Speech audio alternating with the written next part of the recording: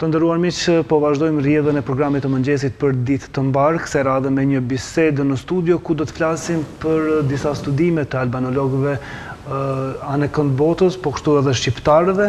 Bëhet fjalë për studimet që i kanë botuar në revistën Gjurmime albanologjike, seria e historisë, por jo vetëm për këtë, pasi që një revistë e tillë nga Instituti Albanologjik i Prishtinës është publikuar edhe në sektore të tjera. Sigurisht për këto ne do të flasim me sekretarin shkencor të Institutit Albanologjik të Prishtinës, zotëri Lulëzim Lajçi. Mirëmëngjes dhe mirë se keni ardhur. Mirëmëngjes, faleminderit për ftesë. Si kanë qenë këto ditë pandemie për Institutin Albanologjik? Po ata 2 muaj që ishin vërtet ashtu si edhe në krejt Kosovën, domethënë ishim gjithë mbyllur në për banesa, shtëpi. Komunikimin e bënim, kem pas online 2 mbledhje, këshilli drejtues, edhe mandej punët nuk janë ndalë, për shkak se natyra e punës të ne është që do të thotë mund të punohet në shtëpi. Une me qenë se kom afer institutin, ko pas kohë, kom qenë në institut, kom marrë literaturë, kom marrë material për punë, edhe mund t'ju them që për kundër këtyre rrethanave kem mujtë edhe me komuniku edhe me shtypshonja, edhe këtë kohën e Covidit, bile dhe asaj kohë kur ishte ato masa shumë të, domethënë, të kufizimet më dha, ne i kem botu 2 monografi, 3 gjurmime edhe 3 gjuha shqipe, që është gjithashtu një revistë që lidhet me gjuhën dhe letërsinë, ma tepër për gjuhë. Kështu që kem rritë përkundër këtyre rrethana me punu, me komuniku, me mbledh punimet edhe kështu. Ndërkohë që këtyre ditëve, vetë se keni botuar edhe revistën Gjurmime albanologjike, seria e shkencave të historisë, sa është e rëndësishëm botimi i edicionit i numrit të 49 të kësaj reviste? Po, ne zakonisht të shkojnë të 3 serit me në numrin e njëjtë edhe vitin e botimi e njëjtë.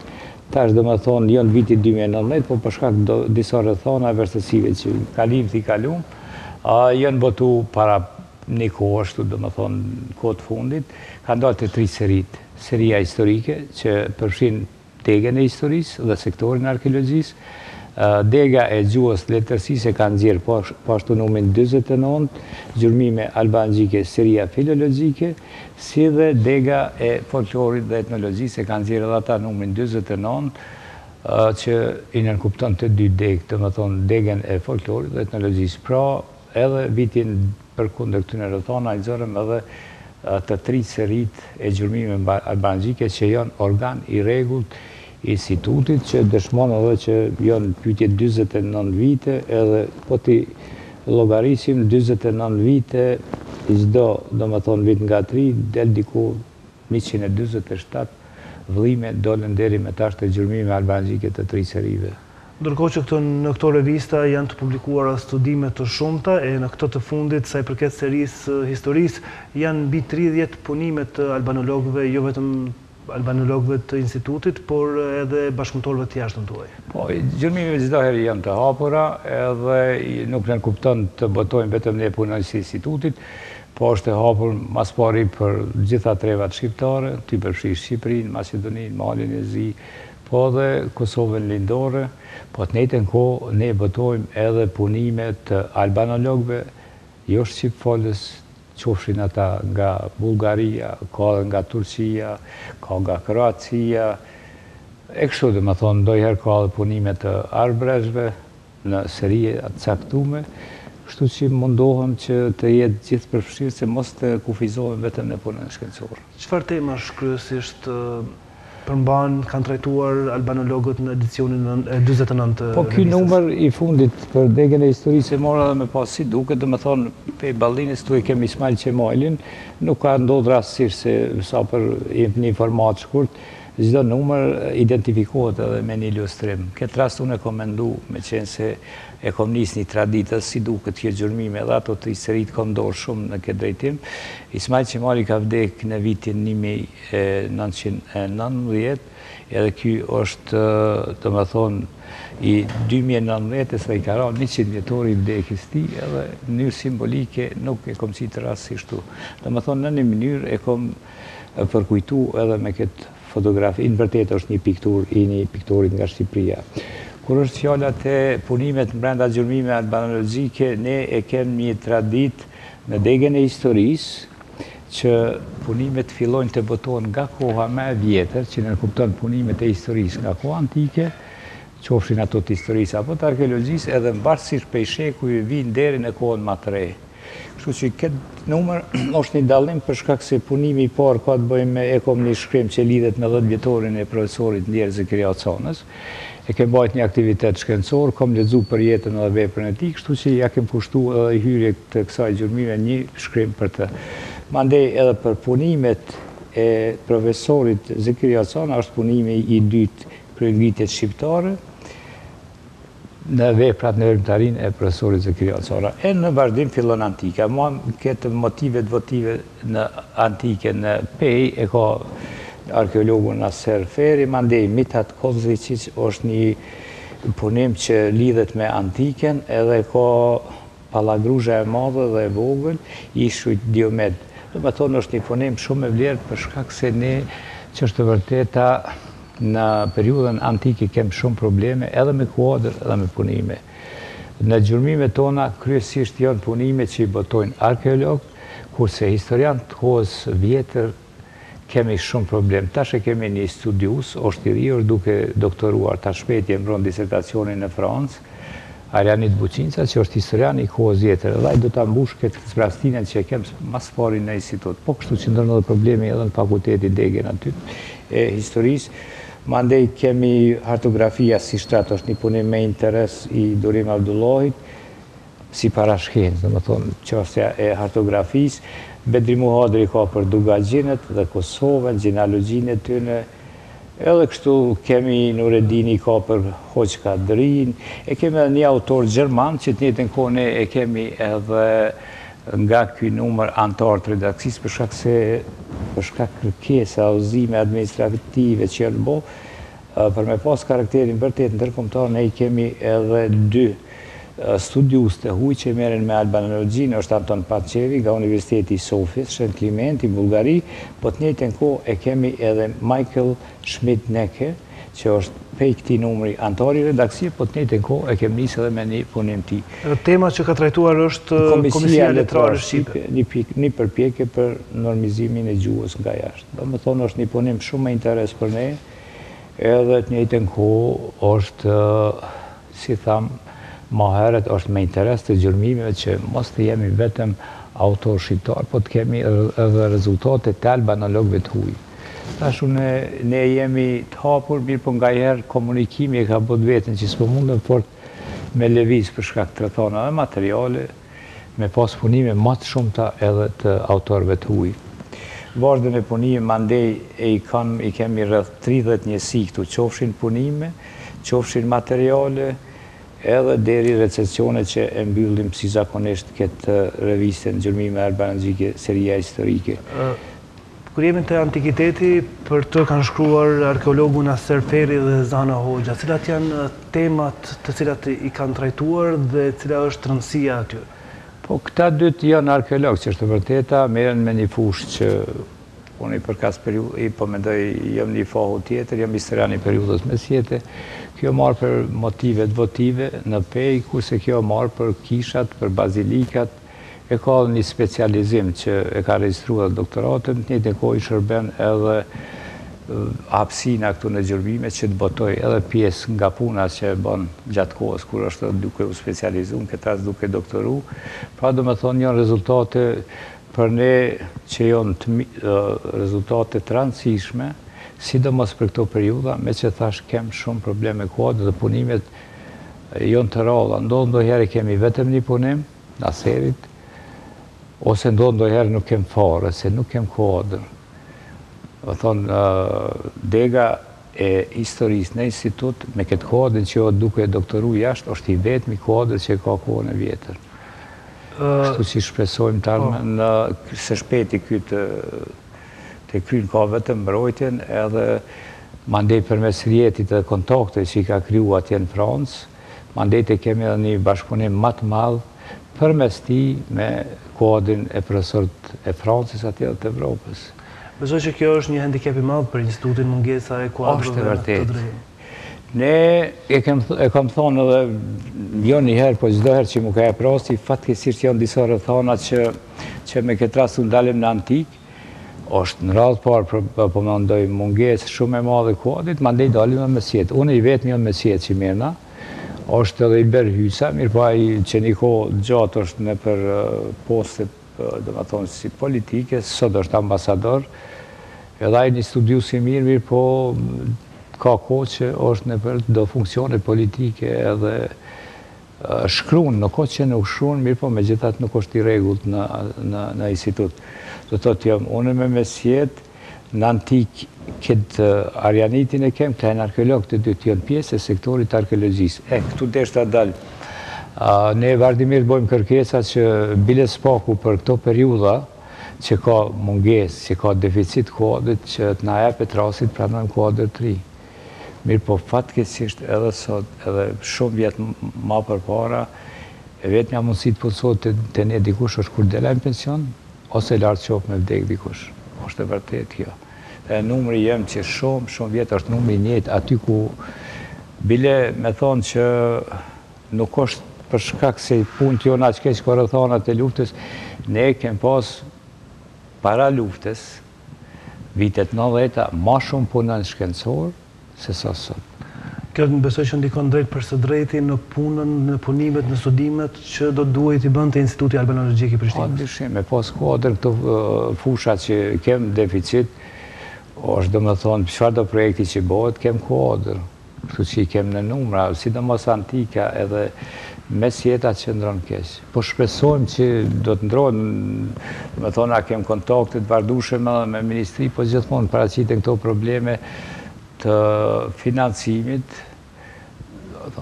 ka probleme për me punësu kuadrë të ri, po shpresojmë që ndashta një tarmëm do të ndodhë kjo që kërkesat tona bile të thomë shkurt dhe fjallë mos marim, po mendoj mos.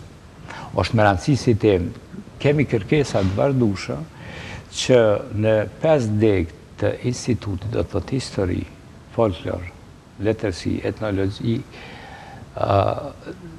gjuhësi në 5 degë të pranohen nga 2 asistent edhe me 10 asistent. Punojnë së 3 të afrojmë numrin që ishim para viteve 99, ato viteve 90-a.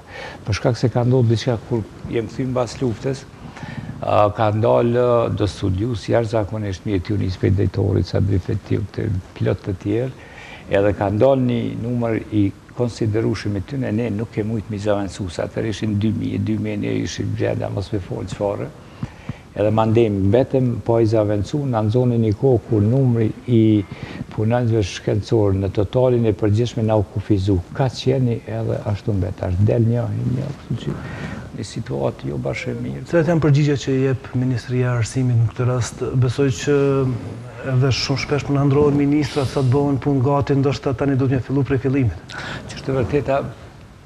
Ç'është vërteta, ne është keq me thonë, po duhet unë nuk e kam atë problem se s'kam ndonjë gjyrim, ke drejtim partia ka qenë vizitat i kem shumë trolla, gati shumë rallë na kanë vizitu, shumë pak kem pas kontakte, edhe me bisedu ndonjëherë ata nuk thonë që jo, po do të bëhet kjo punë.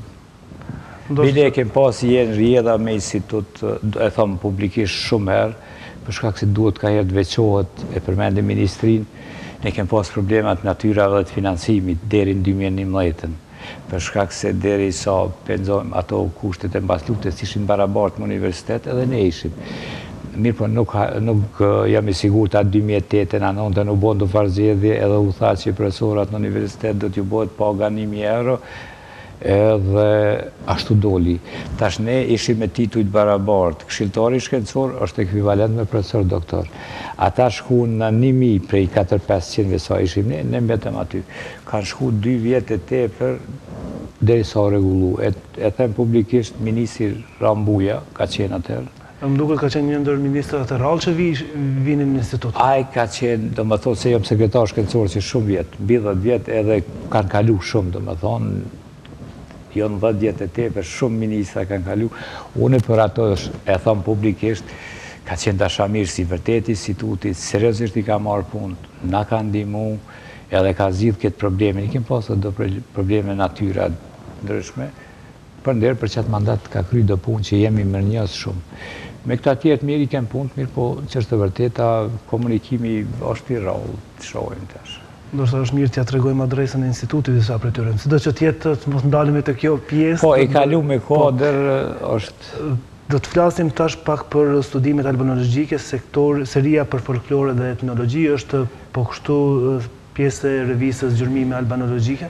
Po, është e njëjta, do të thonë seria që janë si organet e institutit rregullta, edhe këta e ka nxjerrë numrin 49, edhe në serinë e tyre, do të thonë që i përfshirë punime që lidhen me folklor dhe etnologji, kem studiusit që janë sodemna, nis punime, do të thonë me Drita Statovci, e ka pikturimin e gruas, që janë karakteristike në disa zona shqiptare, mandej kem kultin e flijimit të bashkimit, kemi punime për grafite, është një punim mandej i mirë, Lady Blunt është një britaneze, e cila i ka shkruar disa punime për popujt e Ballkanit, dy vepra, e mandej Arnora Dushjo një studiuse që merret me folklor, edhe i kanë nxjerrë ato dhona që kanë boj me shqiptarët.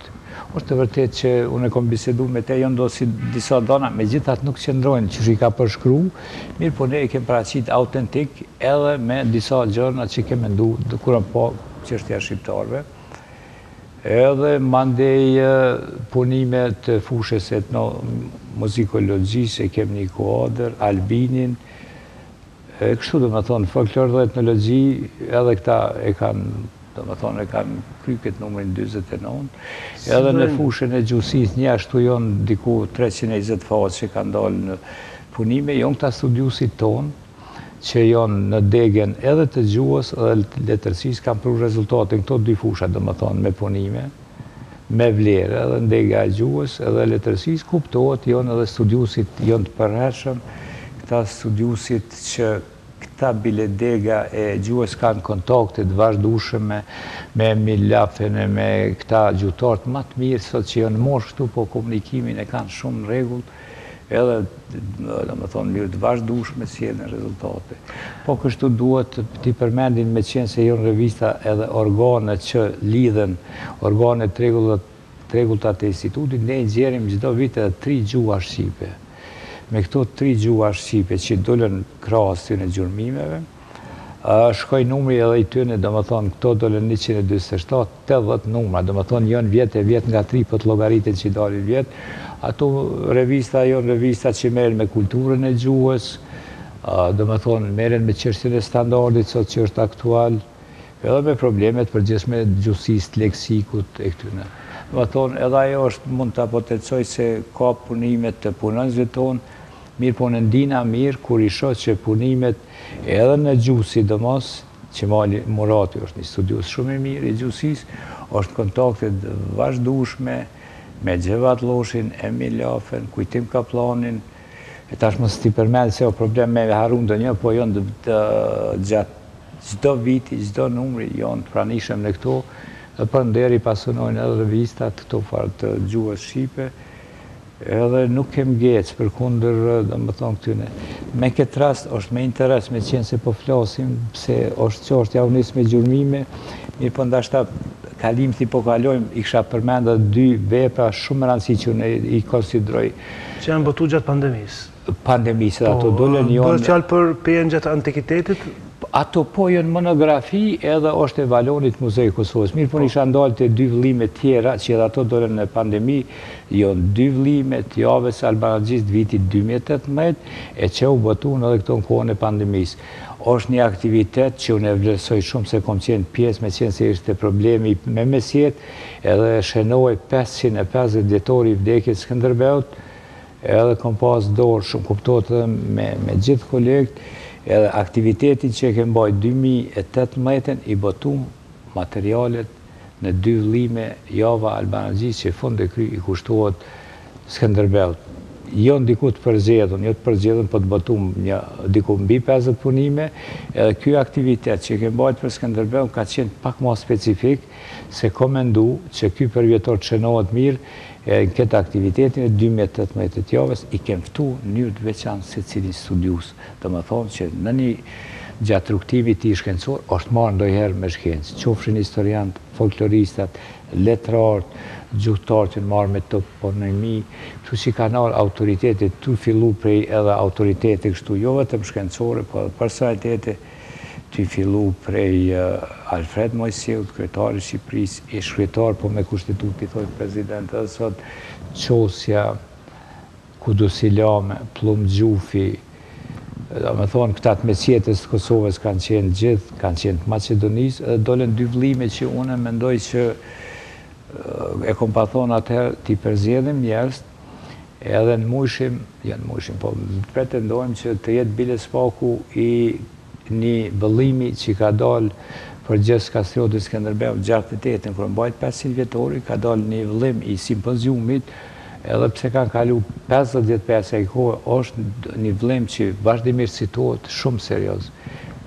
Kom pas një mendim që këto dy vëllime, kjo aktivitete, mandej kur të boton të jenë, do të thonë të lojmë një gjuhën për shkak vetë personaliteti Skënderbeu, është shumë i madh, edhe besoj që ja kem dalë me ato, do të thonë, janë emna shumë eminent edhe të Shqipërisë, të Kosovës, të Macedonisë, Ana Martinovska ka qenë një e Macedonisë, edhe kështu, do të thonë, edhe këto janë lime për mu tepër me rëndësi që... Sigurisht, pasi që është një javë ku mblidhen studiues shumë të rëndësishëm të të gjitha trevave shqiptare, por jo vetëm që studiojnë lëmine e caktuar në këtë rast për figurën e Gjergj Kastriotit Skënderbeut.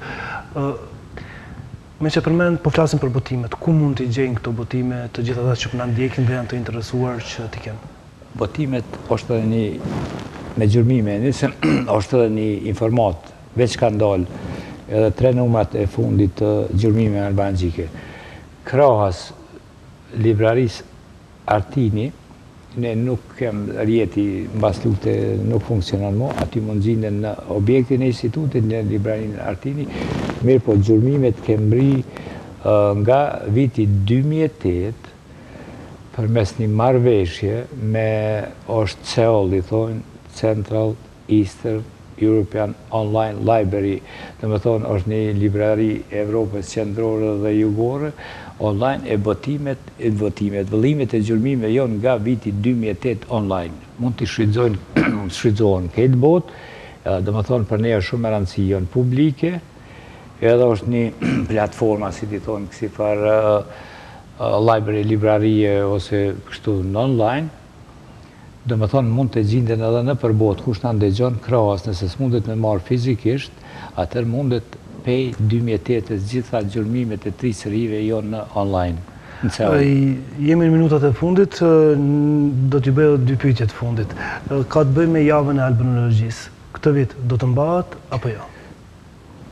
Po shpresojmë, ne para se me ndodhë ne i bojmë pregaditjet 90 orë për vitin që vjen, edhe kem bo pregaditjet në janar kem fillu, i kem caktu temat boshtë, për se cilën dhe kem përcaktu, kem komuniku edhe me bashkëpunëtor tonë, gjitha, do me thonë, trevat, edhe studius që i kem pranishëm gati çdo vit, edhe janë lajmëru, mirë po ju e dini si jeni, do me thonë, jemi mirënjohës se i përcilni të në kohën aktivitetet tona, e kem bajt çdo herë në qershor. Edhe ka janari, shkurti, i kem informu që në qershor, për datën e saktë ne do t'ju informojmë. Mirë po ndodhi kjo që ndodhi, ne jem në kontakt me ta, mirë po ju kem të regu si këtë botë që po ndodhë që kjo shtyjet. Në një mbledhje që kem bajt online gjatë kohës pandemisë, kem pas edhe këtë temë, kem bisedu që të shohim mundësit në shtator ose tetor. Po kuptohet edhe kjo që shpërshkojnë rjedhat, shpresojmë që nëse vjen të ndoni normalitet, ne jem komunikim me ta edhe shpresoj që mos ndërprehet kontinuiteti për shkak se viti që shkoj ishte viti i 10 dhe u kriju një tradit shumë e mirë e aktivitetit tonë javë albanologjisë. Ndërkohë jeni duke përgatitur edhe kompletin me 13 vëllime të veprës së Anton Gjetës. Po, ma në fund, edhe kjo mirë që ma kujtove, është botimi viti 2020, pra nuk kënë këto për shkak se duket ma në fund jom pak rjedha edhe për shkak se jom pjesë dhe redaksis të botimit, Ma në fund, unë danë mjetet, ka dalë të nderi që mashtë e ka citë, ne ku jem dorë me ato procedura, edhe është caktu operatori, edhe kompleti tash ka mbet në basë të rëthana, se mjetet jonë, o fitu, është nda, do me thone ka fitu, ajo është i shkonja që s'pe përmendin tash me emër, edhe pritet që këto ditë shkon në shtyp kompletit të pejtë rëmëdhime. Urojmë që ma në fund, se edhe puna e kohës dhe të s'përna lejon, ka historiki komplet, edhe na u kanë gjujnë qafë shumë herë, pse nuk pe botoni, e ne kem pasë ide që bashkë që 3 vjetë. Kur ta botoni do të diskutojmë edhe prapaskenat edhe gjithë shka çfarë ka ndodhur deri në këto ditë kur edhe do të botohet, po besoj që do të na njoftoni kur ta promovoni, nëse nuk do të jetë një promovim i zakonshëm për shkak të situatës, në studio mund të vini dhe ta promovojmë këtu bashkë. Shumë faleminderit, Arbaz, se jeni çdo herë, domethënë na rrini afër me botime edhe me aktivitete që edhe për këtë detaj për shkak se është e re kjo që o janë kryer gjitha procedurat. Do ta kemi gjatë korrikut? Jënë 13 lime edhe tirazhin kem shku, unë kem shku, po mashti i ka nda mjetet, do të shkon në 1000 tirazh. Edhe, kur është 13 lime, merë ko pak, edhe të shojmë, tash edhe është të pëshonja. Do që t'jetë besoj që këtë video t'jetë? A, gjithësësi, o që është tje 1 muj, 2, edhe ma në fund të lirohem edhe na prej një ngarkese. Faleminderit shumë për kohën dhe për këto informacionin që datë për Institutin Albanologjik, po shpresoj që shihemi së shpejti për tema të tjera. Faleminderit shumë për juve, ishte kënaqësia.